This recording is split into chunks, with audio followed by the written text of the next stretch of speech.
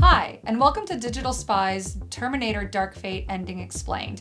As you can imagine, there's going to be tons of spoilers in this, so if you haven't seen Terminator Dark Fate yet, go watch our spoiler-free review instead and see the movie. I'll be back. If you like what you see, give us a like and subscribe to our channel below for more Digital Spy content. All right, I'm Gabriella, and here we go. So Terminator Dark Fate, we should get this out of the way, is actually a really good movie. You should definitely go see it. I assume since you're here, you already have. So we're gonna pick up at the beginning. We are in Guatemala in 1998, and Sarah Connor and her son John are hanging out by the beach when, lo and behold, T-800 Mark III comes walking out of the water and guns down John Connor! Hasta la vista, baby. It's the big shock that Linda Hamilton said was going to absolutely ruin us, and it did. So that's where we start off with, and then we jump to present day. I think it's actually 2020, and Grace is dropped out of the sky into Mexico City, and she's there to protect a young woman named Dani Ramos. And Dani Ramos is effectively the kind of Sarah Connor of Terminator Dark Fate. And of course, a Terminator from the future has been sent back to kill her. This is the new Terminator, Rev 9, played by Gabriel Luna, and his singular goal is to terminate Dani. Obviously, hijinks ensue, fights ensue, and just when it seems like there's no hope left, out of the blue comes Sarah Connor. Totally ass-kicking, totally badass, takes out Rev 9 for the time being, and they make their escape. So the rest of the movie kind of follows this pattern, with Rev 9 hunting down Sarah, Grace, and Dani. And we follow them as they try and get from Mexico City back into the United States. So on their way to the United States, we get Dani, Grace, and Sarah all kind of talking about how they've gotten here to this point in time. And one of the most interesting bits is that Grace is actually an augmented human from the future who was nearly fatally wounded in battle against the machines. And she volunteers herself to be augmented into a kind of cyborg. So she's got these like Terminator-like abilities, but she still has a human heart, metaphorically speaking. She actually has an EMP kind of core inside of her that's keeping her alive, which becomes very important later on.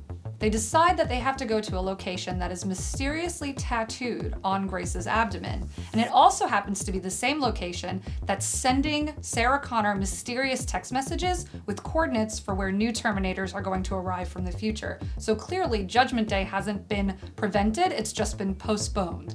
They follow the coordinates and find a cabin in the woods. Outside is a van, and it says something like, Carl's Drapery Services. And inside, Carl turns out to be T-800. Shock, awe, I know. So it turns out that after T-800 Mark III completed his mission and killed John Connor, he just stuck around, hung out, found a wife and a kid. Apparently a very nice platonic relationship. And T-800 develops human qualities, compassion, a conscience, a sense of family. And so he decides that he's gonna help these women out. And he's the one who's actually been sending Sarah Connor these locations because he felt that she needed a purpose in life, especially after the death of her son at his hands. But you know, we're gonna gloss over that. Chill out, dickwad.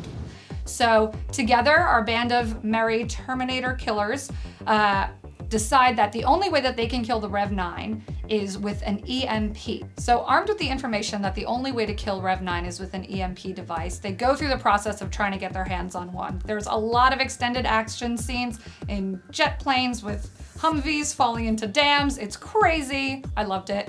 And eventually they realize that the only EMP device they have left is the core in Grace that's keeping her alive. Part of the reason that Grace sacrifices herself to protect Dani is not just that Dani, as the kind of Sarah Connor of the new day, might give birth to the leader of the resistance. The kind of big reveal is that Dani is actually going to be the leader of the resistance against the machines. So this is really super important. Grace is sacrificing her life to protect this woman, not only because she's going to become the leader of the resistance, but also because when Grace was a little girl, Dani was the one who rescued her during the kind of apocalyptic machine war. So they have a real deep bond that Grace feels very, very intimately. And of course, Dani has no idea is coming. Now she does though. So they go up against Rev 9 with T-800 on their side. He's a little bit older, not obsolete.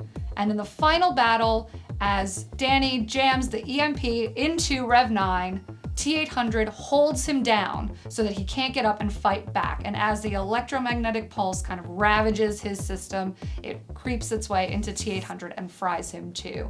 And the final glimpse that he has is of Sarah Connor and Danny Ramos standing up on the edge, and then it goes dark.